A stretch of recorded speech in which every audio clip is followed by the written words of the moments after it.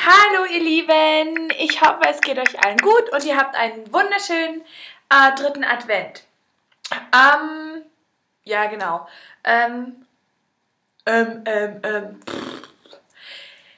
Ich habe mir gedacht, ich zeige euch mal, was ich mir gegönnt habe. Zuletzt. So, ein bisschen schminktechnisch. Ein bisschen was, einiges. Genau.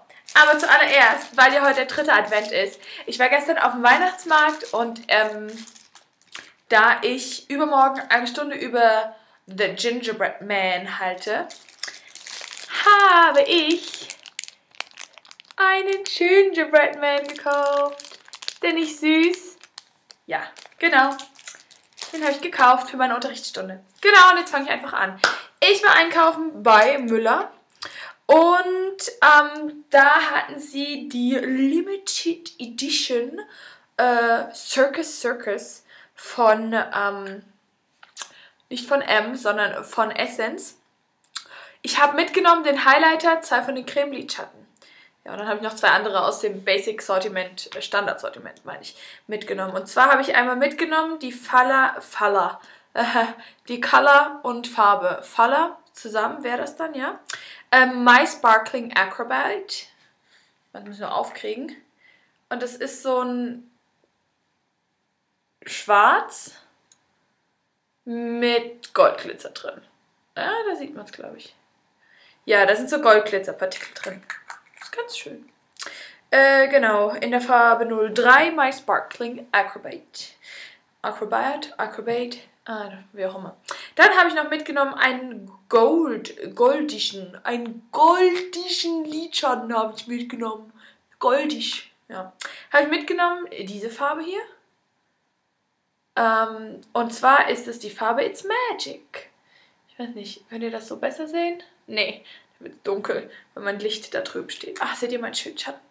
Ich habe mein Bett mit meiner absoluten Lieblingsbettwäsche bezogen. Die hat so Schneekristalle drauf. Die ist total toll. Ich finde die super. Dann, davon bin ich ja total begeistert. Ich trage das auch heute als Highlighting-Produkt. Habe ich mitgenommen das hier. Das ist von, wie heißt das? Highlighting Powder. Und die Farbe heißt It's Magic.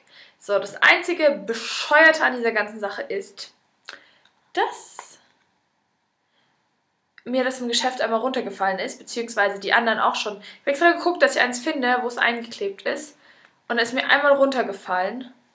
Und dann ist dieser Pot schon draußen. Guckt mal, das hat so ein wunderschönes Zirkuszelt da vorne drauf. Ich finde das total schön. Und es schimmert wirklich schön. Das ist so ein schöner Goldschimmer.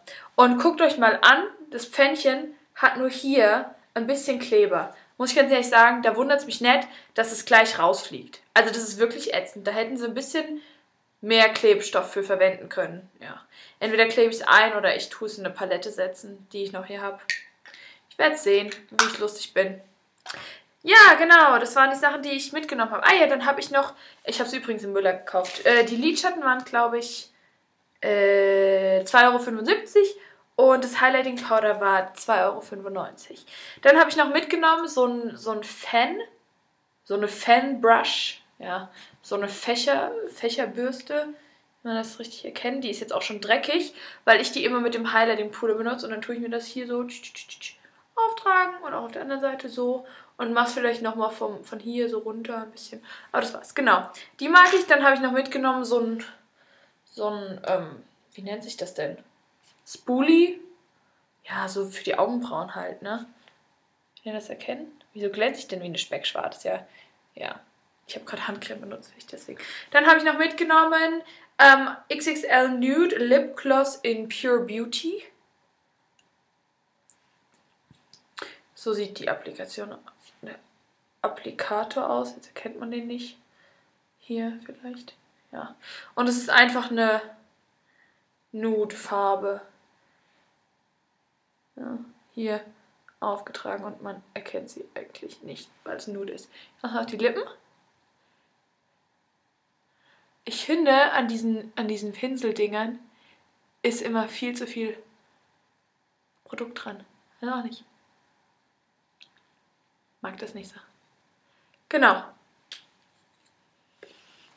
Das hat gekostet irgendwas um die 2 Euro. Ich schreibe es euch in die Infobox, was gekostet hat. Ist ja auch egal.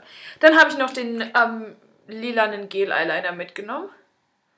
Das ist so ein schönes dunkellila und hat ein bisschen Glitzer und der heißt Berlin Rocks. Genau. Dann weiter zu Catrice. Da durfte ein bisschen mehr mit. Ich habe mir auch die Las Vegas LE angeguckt. Aber, ja, das Einzige, was mir gefallen haben, waren die Fake Lashes. Die durften mit. Die Babys, genau. Und die sind so zum Rausschieben. Also falls ihr die noch irgendwo entdeckt, die kosten, glaube ich, 4 Euros. Eigentlich ganz schön teuer, wenn ich mir so überlege, dass ich von Red Cherries welche für ein paar verquetschte kriege. Also für die Scheibenkleister. Ja, genau. Aber gut, ich fand sie schön und ich musste sie haben. Deswegen habe ich sie gekauft. So sieht's aus. Dann habe ich gekauft das Duo Blush in der Farbe Peach Sherbet. Peach Sherbet. Peach Sorbet. Wie auch immer man es nennen möchte. Ja, genau. Dann habe ich 3 Lidschatten gekauft. Das eine wäre Talk Like an Egyptian.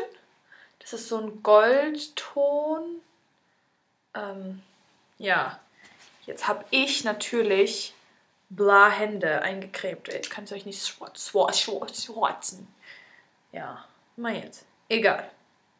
Tun wir trotzdem swatchen. Und zwar hier. Das ist halt ein Goldton, erkennt man nicht, leider. Schlechte Kameraqualität, ne, würde ich mal sagen. Ich da mal sagen, gut, dann swatch ich es euch halt nicht. Wenn ihr Swatches wollt, sagt mir das. Dann habe ich noch Don't Lilac, also ein Lila. Das sieht viel, ja, so ein schönes Lila. Ja. Und dann habe ich noch Oops, Nude Did It Again, was ich finde, dass ein sehr schöner Highlighting-Color ist. Also zum Highlighten. Dann durfte noch mit ein goldener Eyeliner. Falls ihr den sehen möchtet, so sieht es aus. Der hat so die Spitze, das sieht man jetzt nicht richtig. Vielleicht seht ihr das so besser. Ja, genau, so sieht der aus. Der durfte auch mit. Dann die Lashes to Kill in Waterproof. Weil alle immer davon reden. Jetzt wollte ich sie auch mal ausprobieren. Und ja. Hier auf YouTube reden zumindest alle drüber. Ist okay. Ganz nice.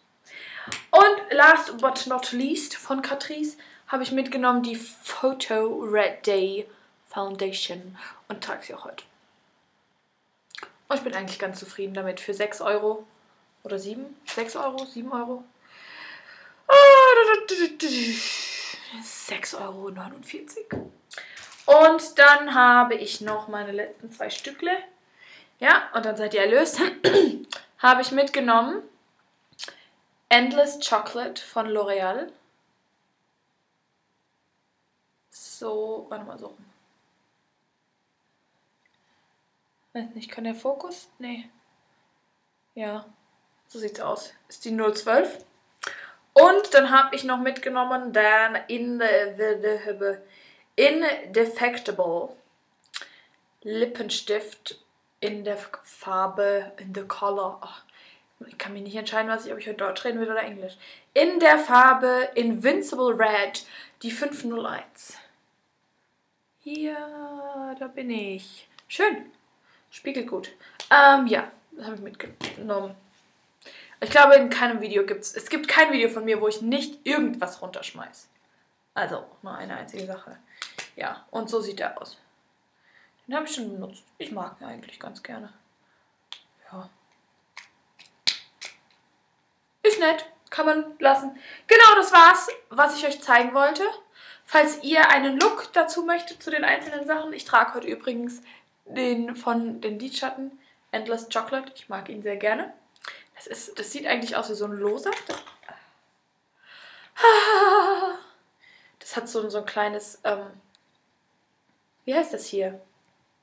So ein Dings. Da steht auch drauf, man das behalten soll. Und dann ist es hier so reingepresst. So ein dunkles, schokoladig, goldiges Braun. Sehr schön. Sehr, sehr schön. Kann ich nur empfehlen. Genau, ich wünsche euch noch einen wunderschönen 3. Advent. Genau, ist schon der 3. Ich habe eine Kerze da hinten brennen, extra für euch angezündet. Ich hoffe, es geht euch allen gut.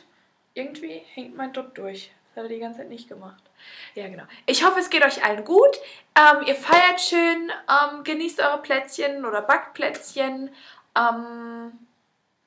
Ja, und passt auf euch auf. Habt eine schöne Adventszeit, seid gesegnet und bis dann. Tschüss!